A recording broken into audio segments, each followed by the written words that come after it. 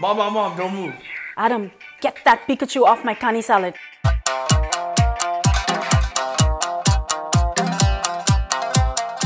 Gotta catch them all is right. If my kids aren't running around town trying to catch Pokemon, they are busy wolfing down large amounts of sushi.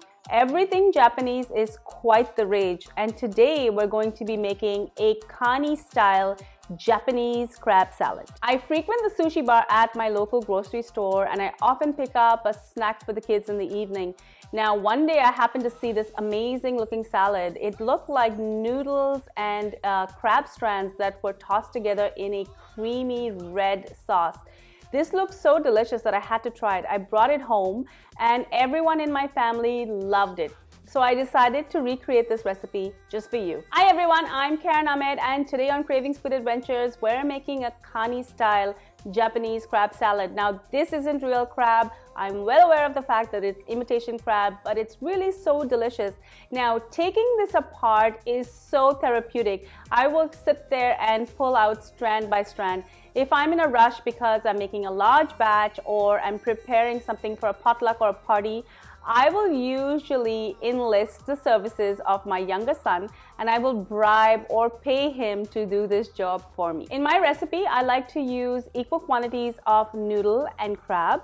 And the first thing I'm going to do is prep the noodles. Now I'm using rice noodles, and these are gluten-free and much better for you than regular noodles. What I also love is that they're so easy to prepare. I like to just soak them in some hot water, and after a few minutes they will soften up.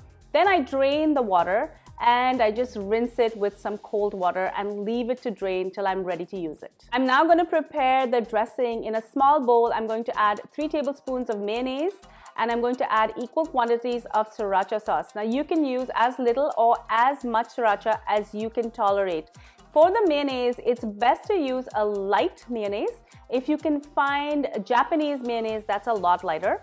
And what I like to do is just squeeze in a little bit of lime juice, and that just helps to lighten everything up. My crab strands are prepared and ready. I've got about 150 grams of this. This is close to 5 ounces, and it's about the same weight as the noodles before they were soaked. If you want to add more crab, you can go right ahead and do that.